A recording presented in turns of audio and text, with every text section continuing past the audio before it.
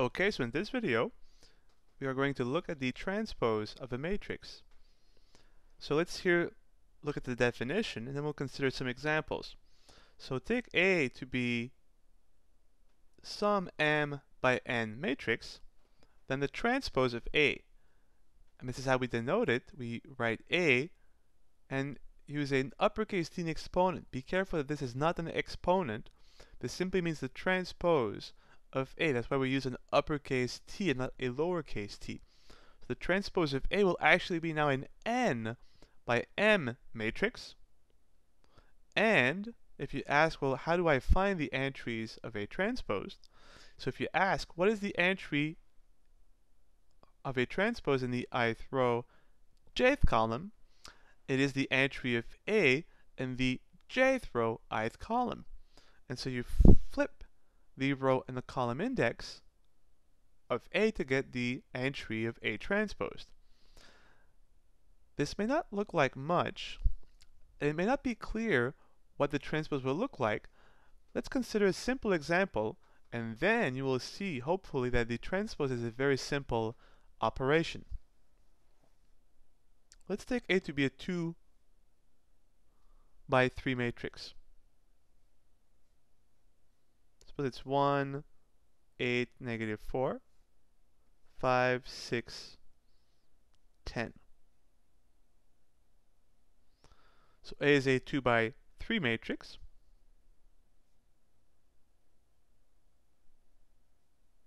Two rows, 3 columns. Well, let's see now about A transpose.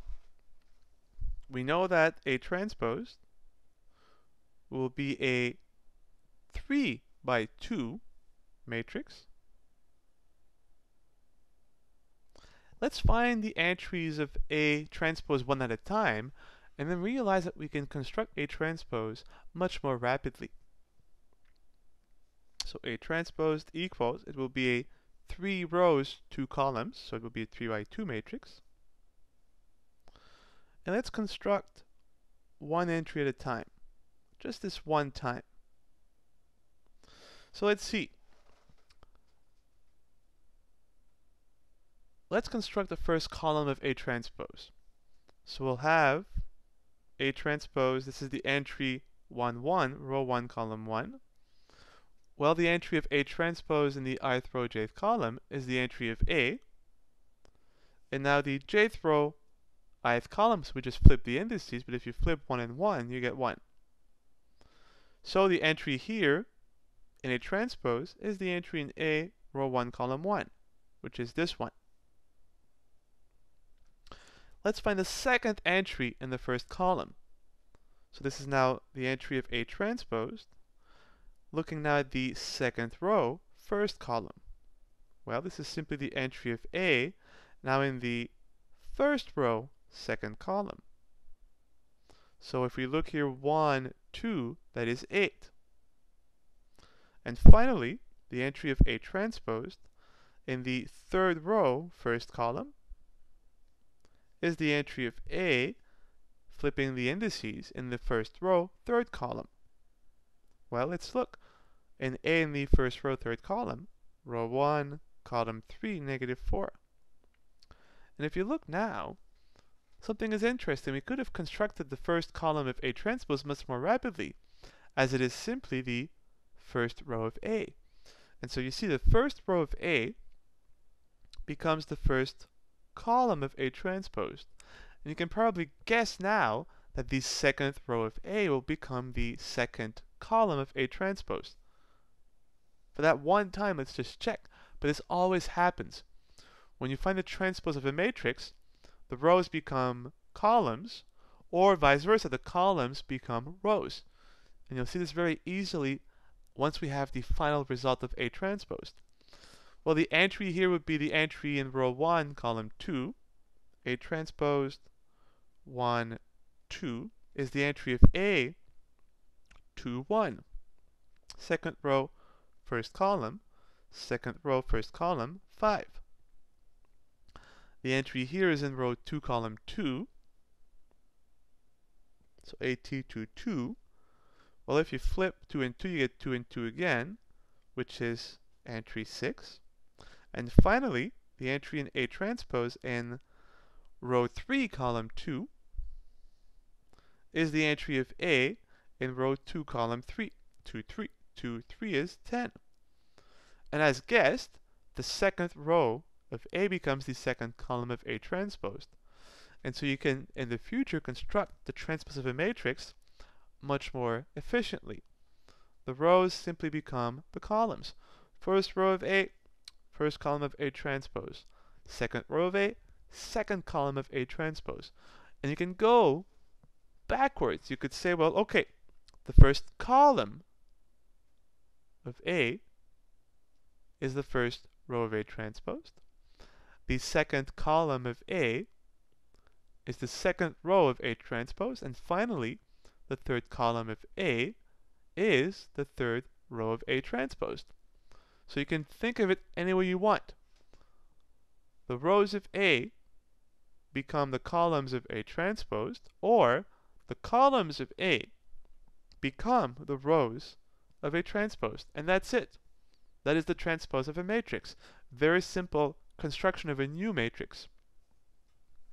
Well, as the trace, although it is a slightly different operation, the transpose has some very fundamental properties. I will state these properties here and let you prove them as exercises. So properties, of course, of the transpose. So if you take A and B to be matrices of the same size, and you ask what is the transpose of A plus B or A minus B, the answer is you can transpose each matrix individually and then add or subtract them. If this were a plus, the transpose of A plus B is the transpose of A plus the transpose of B. If this were a minus, the transpose of A minus B would be the transpose of A minus the transpose of B. So first property of the transpose. What if you do a scalar multiple of a matrix and then transpose this?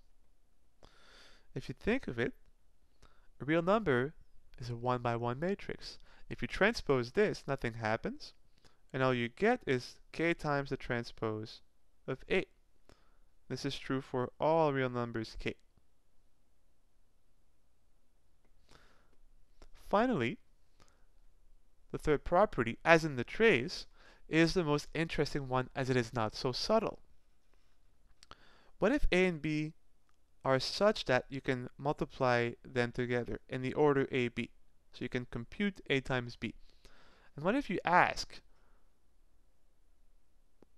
and say, well, if I have the transpose of A and the transpose of B, how does that relate to the transpose of the product of A and B? And here's where it's subtle. You transpose both matrices, but you have to invert the order of the product. So it will not be A transposed, B transposed. It will be B transposed, then A transposed. This is not so obvious, and again I leave the proof to you as an exercise. Of course you could extend these properties over a sum of several matrices or a product of several matrices. As just a side remark, oh, and one thing that I could also add, what if you transpose the transpose of a matrix? So you flip the rows and columns, and you flip them back. It should be pretty clear that you get the original matrix back. So these are your first four properties. And again, you can extend this one and this one. This one is clear. This one, so if you had a product of three matrices, A times B times C, where each product is defined, once again you would transpose each matrix, but completely reverse the order of the product. So this would be C transposed, B transposed, A transposed. So in general, you can see where this is going pretty clearly.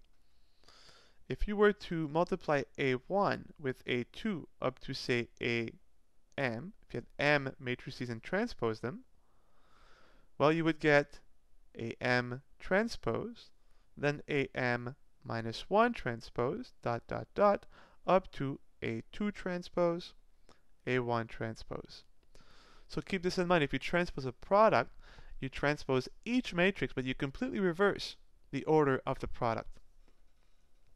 So once again, these 4 properties I leave to you as exercises. I'll give you 2 definitions, simple definitions that relate to the transpose of a matrix. The notion of symmetric matrices and skew-symmetric matrices. And those hold for square matrices.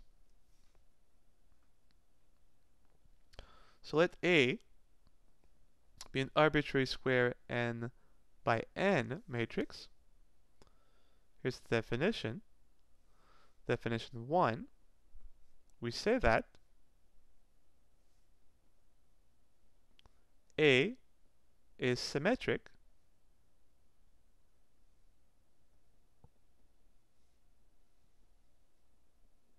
if, quite simply, its transpose equals itself. So you transpose the matrix and nothing happens. You get back the original matrix.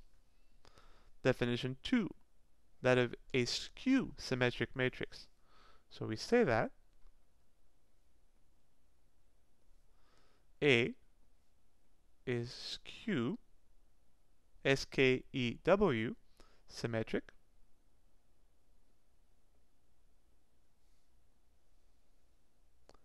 if you transpose the matrix and you don't get the original matrix back, but the negative of the original matrix.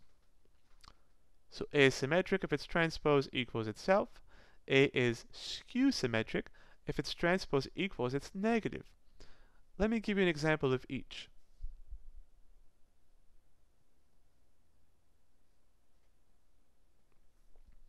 I'll give you an example of a 2 by 2 symmetric matrix, say. So A will go with 2, 5, 5, negative 9. So if you transpose A, the first row becomes the first column, 2, 5. The second row becomes the second column, 5, negative 9. And if you see 2, 5, 5, negative 9, 2, 5, 5, negative 9, which equals 8. So this matrix is symmetric. And you can see geometrically that when you transpose a matrix, since you flip the row and the column index, the diagonal entries never move. This is the indices 1, 1, 2, 2. So when you flip the indices on the main diagonal, they stay the same, and so when you transpose a matrix, the diagonal entries do not move. What moves are the entries above and below the main diagonal. So geometrically, the condition to have a symmetric matrix, you can have any diagonal entries, but as long as the entries above are the same as the entries below the main diagonal, your matrix will be symmetric. Because what is above the main diagonal will land below, and what is below will land above after you transpose. You see this 5 ended up being this 5, and this 5 ended up being this 5. Let's look now at a skew-symmetric matrix. Now a 3 by 3. If you think of the property here, when you transpose a matrix, the diagonal entries do not move, and so they must be equal to their negatives. But a real number can only be its negative if it is equal to 0. So a skew-symmetric matrix must have 0 diagonal entries. And as we've just said, what is above, after we transpose, what is above the main diagonal will end up being below. What is below has to end up being above. So they have to be negatives of one another. So if the entries here are, say, 5, negative 3, 8, well, the entry here will have to be negative 8. The entry here will have to be positive 3. And the entry here will have to be negative 4. And let's check that this will give us a skew symmetric matrix. As we have zeros on the diagonal, and what's above is the negative of what's below, after transposing, we should get the negative of the original matrix. First row becomes the first column, so 0, 4, negative 3. Second row becomes the second column, negative 4, 0, 8. And third row becomes the third column, 3, negative 8, 0. So let's see, is this a negative of 8? Well, if you negate a, you get 0, negative 4, 3, check. 4, 0, negative 8, check. Negative 3, 8, 0, check. And this is indeed the negative of 8. This matrix is skew symmetric. This one is symmetric. But always think of this with respect to the diagonal entries. You can have a matrix that is symmetric with any entries on the main diagonal. As long as what is above is the same as what's below, you will have a symmetric matrix. For a skew symmetric matrix, you must have zeros on the main diagonal. Whatever you choose to be above the main diagonal, once reflected, must be negated. And this will always give you a skew symmetric matrix. There are a lot of ways to construct systematically symmetric and skew symmetric matrices. Those are on the problem sheet and of course are left as exercises.